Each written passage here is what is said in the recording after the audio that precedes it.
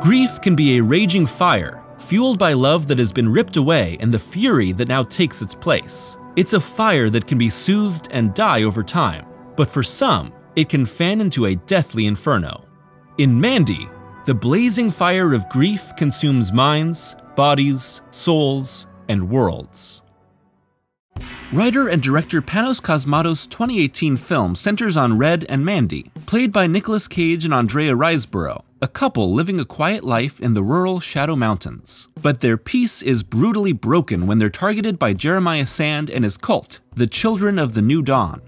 Jeremiah kills Mandy after she rejects his brainwashing seduction attempts and leaves Red for dead. Soon, Red's rampage of revenge will physically destroy the Children of the New Dawn and spiritually bring about his own world to ruin.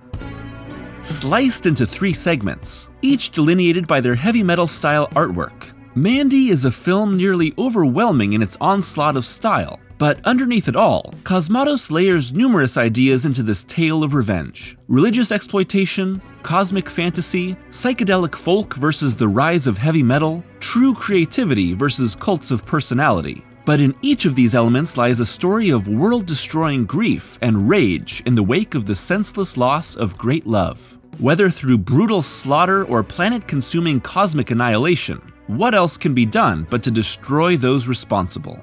Mandy is a film that takes the primal scream of rage, the black hole of grief, the volcanic eruption of revenge, and changes them from subtext to text.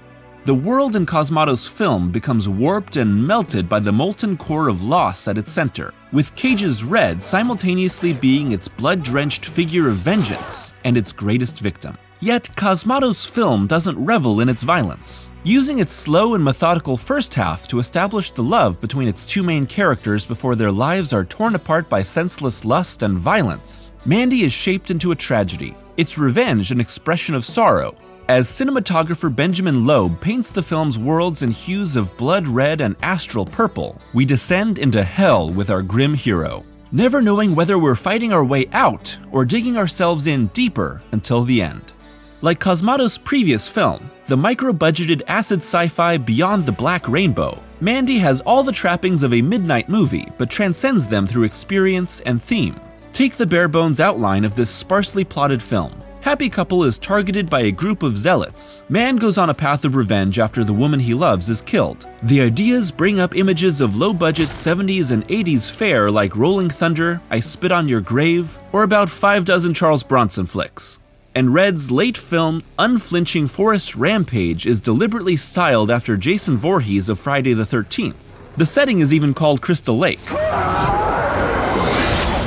Unlike those films, Mandy doesn't revel in the righteousness of revenge or the cheap thrills of violence. No, Mandy is an expression of planet-devouring myth, a film whose first half of quiet, psychedelic love hangs heavily over its second half of unrelenting carnage. Likewise, the spirit of Mandy is ever present, appropriate for a film not only named after her, but whose final segment bears her name.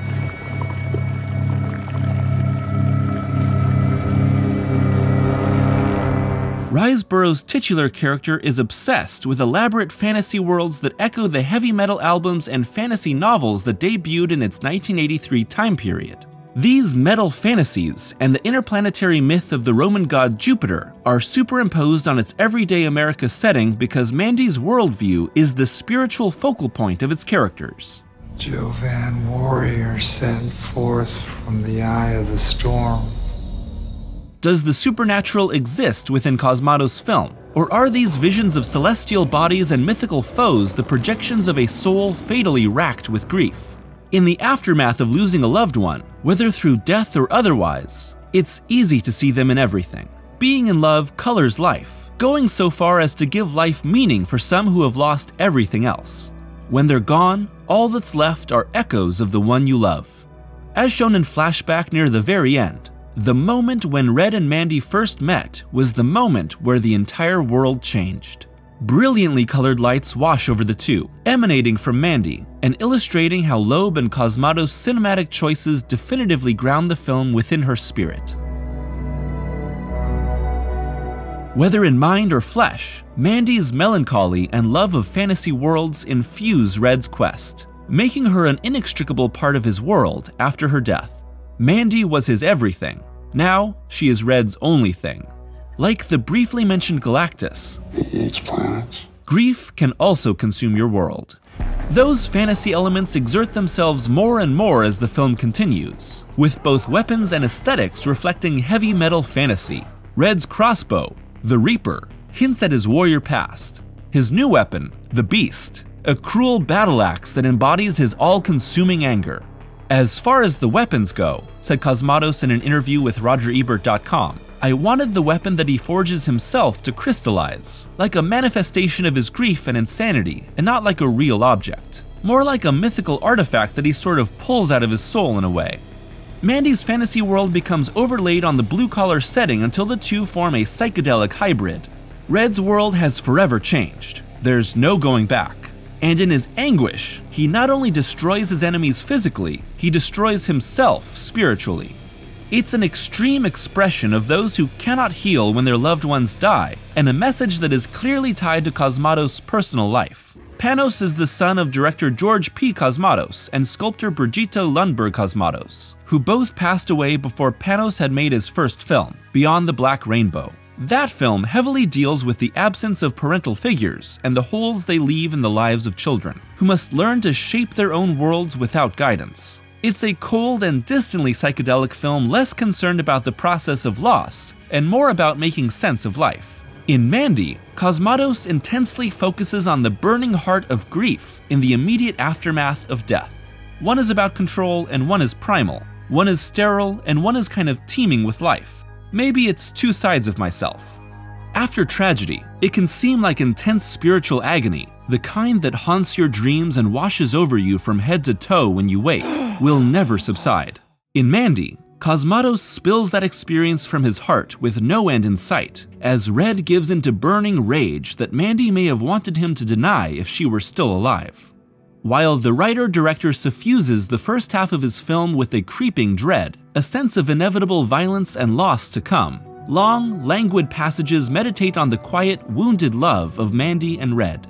Both Cage and Riseborough's performances hint at dark, painful pasts. Their love is a balm for old wounds, their existence together more than enough to make life worth living.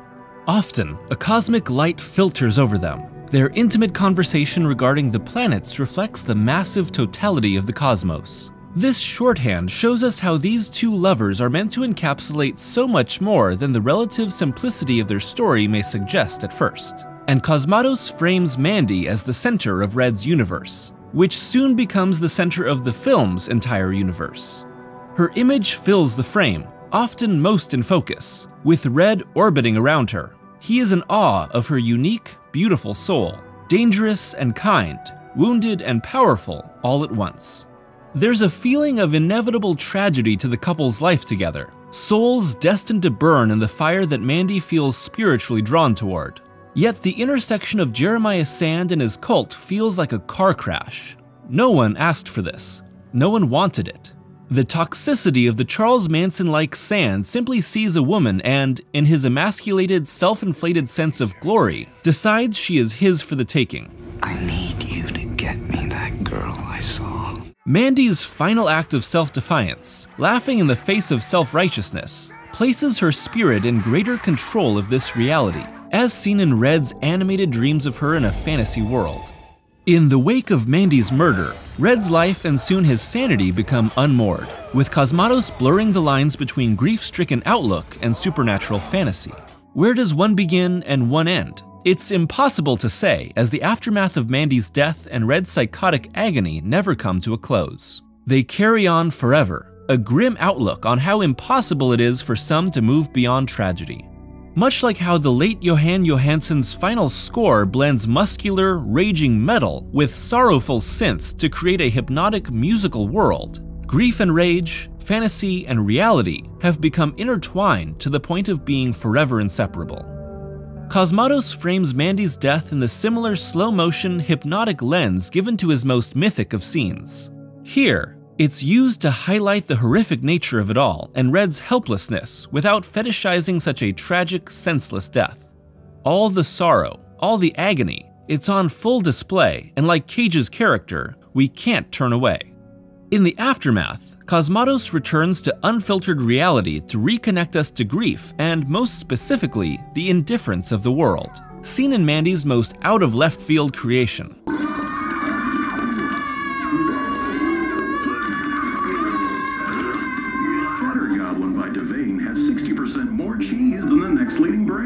Cosmatos allows his viewers to briefly surface for air at multiple points throughout his film, seeing the everyday apathy of the real world in contrast to this nightmarish, slow-motion, hyper-colored vision of unbearable anguish and hellish revenge.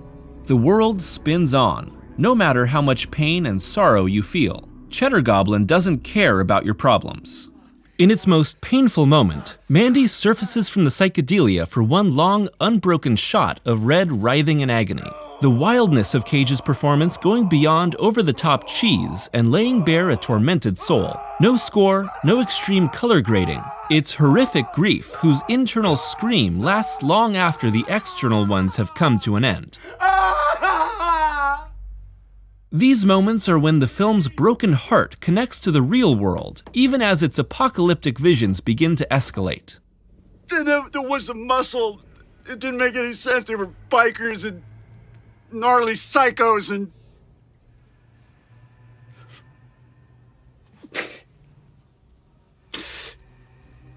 It's crazy evil. The insanity of demonic bikers and fantastical battles and chainsaw duels don't have to make any sense. They're pulled from the idea of 1983 rather than the reality.